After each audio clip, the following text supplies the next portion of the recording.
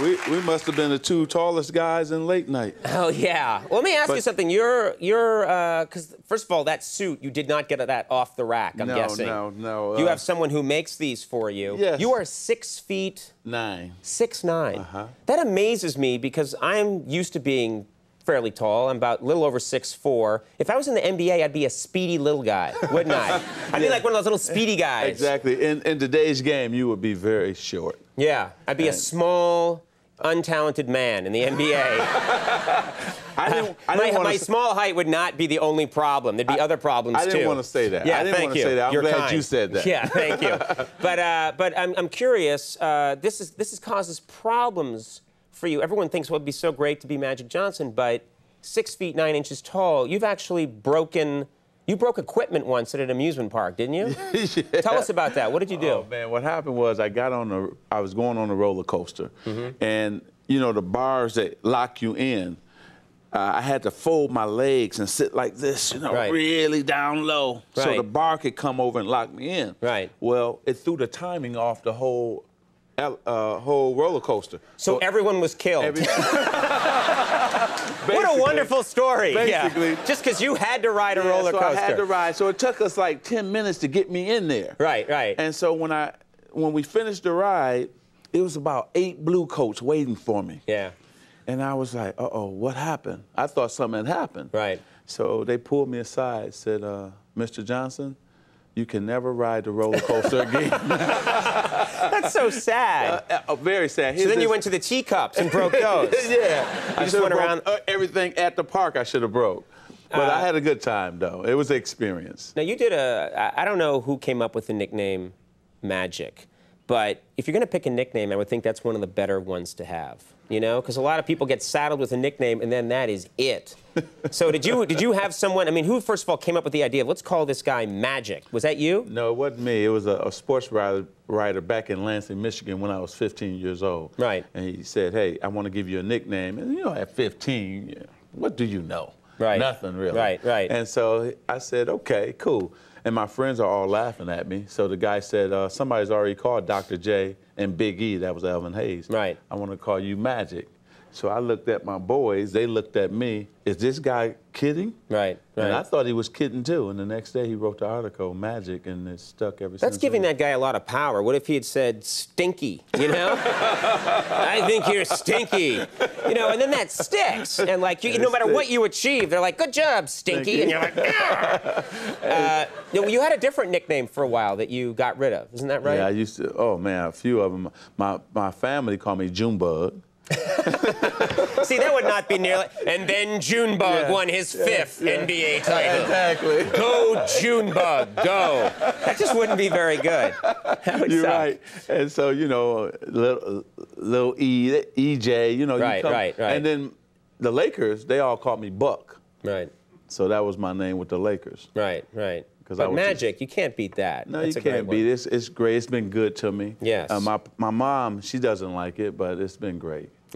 Really? Why doesn't your mom like it? Well, you know, of course, they give you Irvin. And they want. Yeah. What's wrong with Irvin? Let me talk to her. Yeah. I'll explain to her. Irvin's okay, but no, it's not as good as Magic. Well, the funny thing is, Conan, Irvin is not the reason that she lives in that big house. Now, I had to keep explaining. Right. Magic is the reason. Yeah. Magic paid for this. Irvin's working in a shoe store somewhere.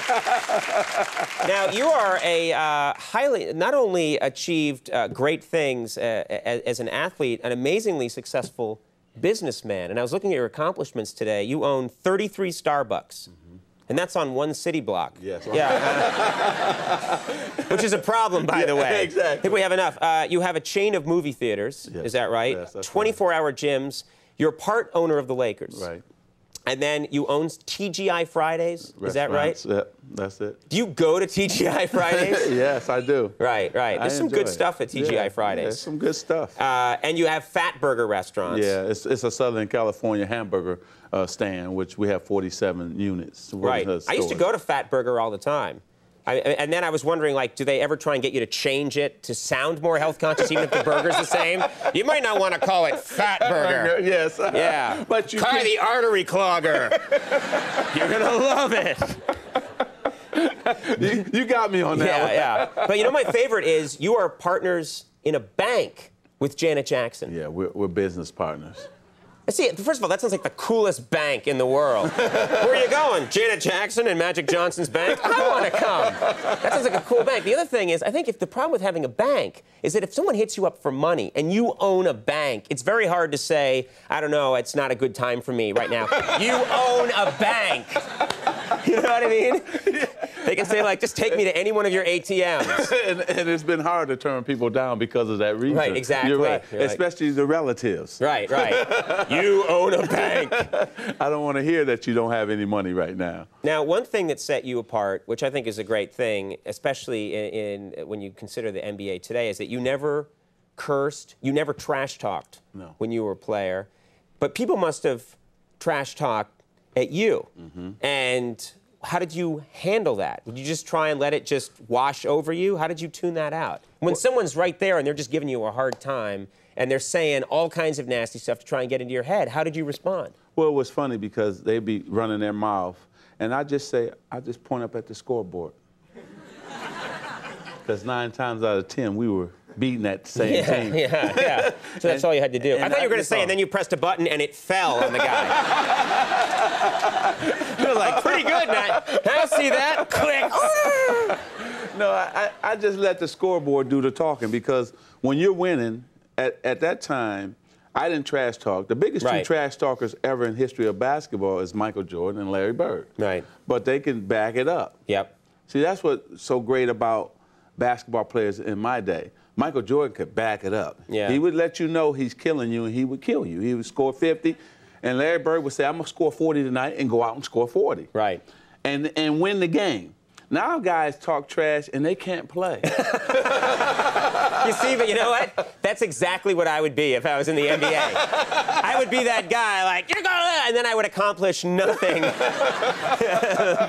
I'd be trash-talking more than anybody. Yes, and that's what we have more today than we have actual great basketball players. Right. So we have to change that, so to speak. Now let's talk about Who's Got Game. This is an interesting idea. This is your show. Yes. Tell us about it. It's on MTV. It's a street ball reality show on MTV starting this Sunday at 10:30. And actually, Snoop Dogg's show premieres before my show. And what it is, we went around the country and casted different players from around the country. And these are guys that are amazing players, but they play just on the street. Yep. They play in courts just around the country. At their hometown, and they never played in the NBA or any professional league. And this is their shot. This is their chance to be on TV for the first time. People can watch them play, because street ball is really big. Like in New York, it's really popular here. Chicago, you go. Crowds gather and watch these games. Yeah, and these guys have names too. They have helicopter and this and that. So white chocolate, and they have different type of names. White chocolate. Yeah. I wish I had grabbed that one. Late night with white chocolate. Hiya, folks. How are you? White chocolate coming at you. And they're legends. Yeah. And they're like Michael Jordan in their hometown. Sure. And so they all compete against each other. Compete against each other for $100,000 in a court renamed and refurbished in their hometown. And so there'll be one winner after in the 10th episode. So it's amazing. It's and you really have women great. in there too. Women. We have 10 guys, 2 women, and we also tell the backstory of them as well. We follow them around to their hometown, as well as they all live in the same place. So, you know, That's a part of all these reality shows. Exactly. Make them hate each other by having to share a bathroom. Yes, and you know what's funny? In sports and in this show, they end up supporting the winner. Right. Really, because that's what sports is about. We really respect the person who is the best. Like, no, I don't hate Michael Jordan. He was the best. I didn't hate Larry Bird. You know, we just liked each other on the court when we went after the championship. Right. But at the end of the day, we respect each other because he's a talented guy. You have to give it up to talented players. Much different than in other arenas where, you know, they dislike people. Right. Or they try and run him down or say, they could never take me. Oh, yeah. That's trash talking. Yeah, that's just my whole mentality. That's how I am. I'm like, what are you talking about? Support the guy. No, run him down. You've got it all wrong, Magic. Who's Got Game premieres this Sunday night at 10:30 on MTV, and we just loved having you on the show. Thank you very much for being here again. Anytime. Okay, Anytime. Magic Johnson, Tom Green coming up. We'll take a break. We'll be right back.